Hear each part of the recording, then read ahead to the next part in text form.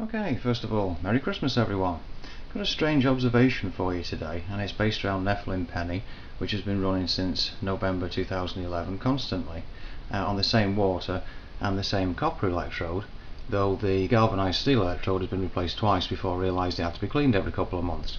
You can see all the detritus at the bottom there, but also behind we've got this salt cell circuit which began running in March of this year. So the thing is, this isn't running at the moment, and it perplexed me last year. I cleaned everything up, still wouldn't work. It's to do with temperature. Now, the temperature in the room at the moment is 39.5 because there's no heat in here.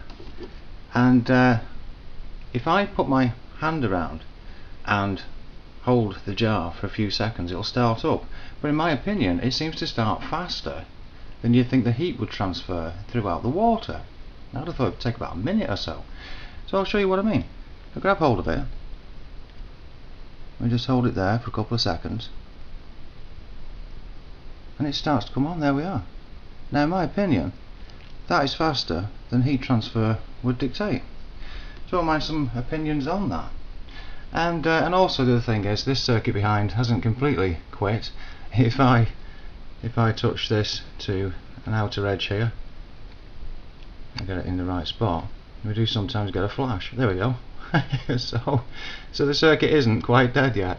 So there we are, just a strange observation really of the way that water can be affected when it isn't frozen or anything. It's just like I say, about 40 degrees in here. Well, I played the video back and it doesn't seem like the flash turned out, so we'll try it again.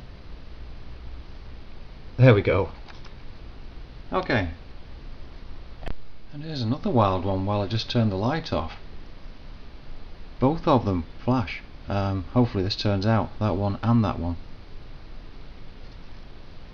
There we go. Alright, thanks for watching.